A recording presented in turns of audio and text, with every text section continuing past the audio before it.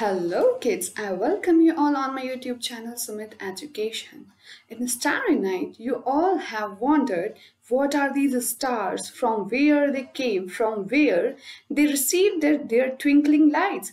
So today, I am going to take you on the journey of space. Yes, so would you like to come with me? I know you would. So come and sit in my spaceship. And here we go.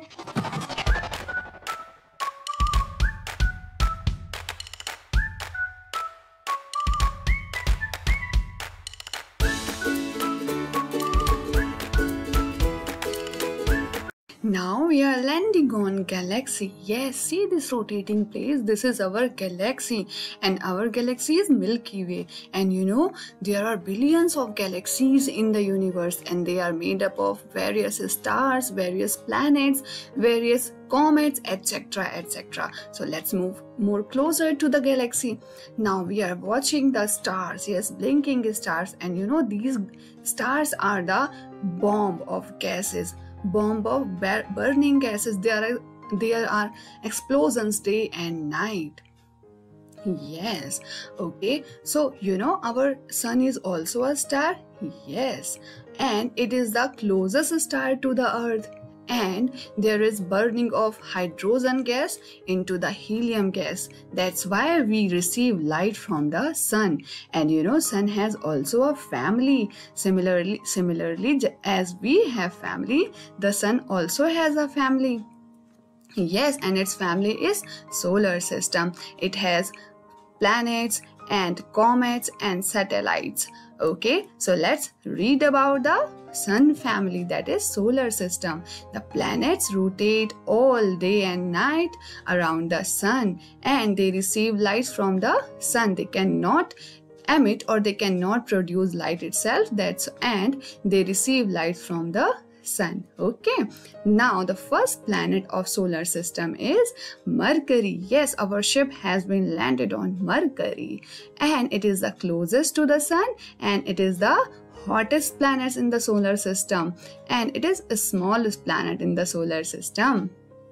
Okay, now the second planet is Venus, and you know, it spins in the opposite direction of other planet. Yes, all planets spin from west to east, but this spin in from east to west. Okay, and it is also known as the evening or morning star, because though it is not a star, but it only visible in the sky in the evening or in the morning. That's why it is known as the evening or the morning star, and it is the brightest planet in the solar system. Okay, now let's move to the third planet, that is the Earth. And you know, it is the only planet in the solar system in which life is possible. And why it is possible?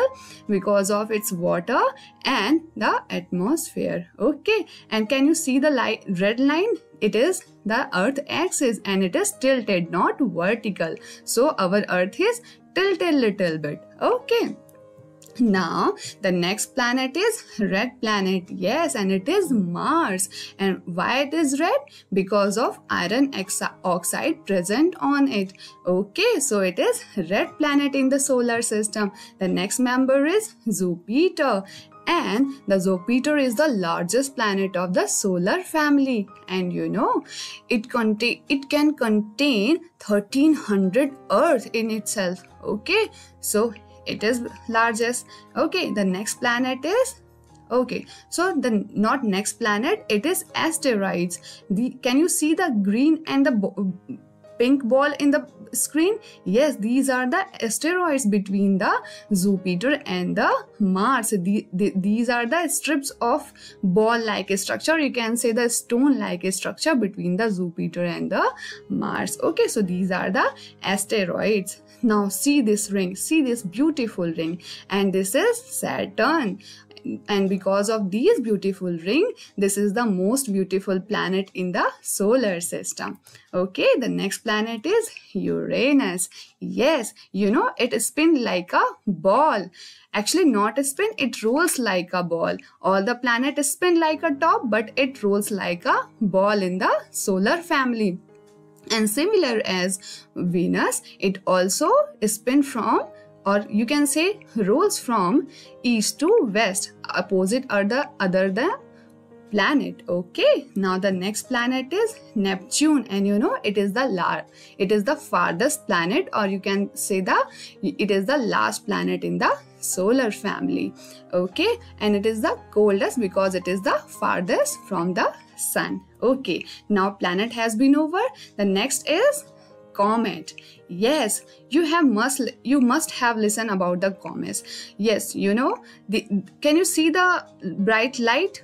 It is tail of comets, which is always away from the sun, and it is always approaching toward the sun. And you know, it is visible from the earth. Yes, last time we have seen it in 1986, and it was Halley comet, and now it will reappear after 76 years. Okay, now the next is, oh, you must know about this. This is shooting star. Yes, but you know, in solar family it is known as meteorites. These are the meteorites which spin around the sun all the time, but sometimes they enter into the Earth's atmosphere and they seem as the shooting star. Okay. Now the next one is moon. I know you must know about it, but you know, these are the satellites. They rotate around the planets. Yes, as our planets rotate around the sun, similarly the moon or satellites, or you can say natural satellites, rotate around the planets. Yes, so Mercury and Venus has no satellite, but other planets have satellites, and Jupiter has maximum number of satellite, and Titan is the Saturn satellite. Okay, Saturn's largest satellite, and our Earth has only one satellite, that is moon. Now see our satellite. See how moon is rotating, or you can say spin around the Earth. Yes, this is our moon. Okay, now as natural satellite, we also have artificial satellites, and these are made by humans, and these are launched from the Earth. Okay, now have you ever observed how you are watching these online videos, or how you can communicate with your friends on the mobile? Okay, because of these satellites, these artificial satellites, they are placed on the axis, or you can say in the space. They transmit signals from Earth and to the Earth. Okay, so these are the artificial satellite, and you know, first satellite launched from India was the Aryabhat. Yes, and other satellites are like Cartosat, Ajusat, etc. You must read about it. Okay, now we have completed our journey of space, and it's time to go home, and I know you must have enjoyed the journey. Okay, so tell me whether you enjoyed or not by pressing the like or unlike button. Okay, till the next video, bye.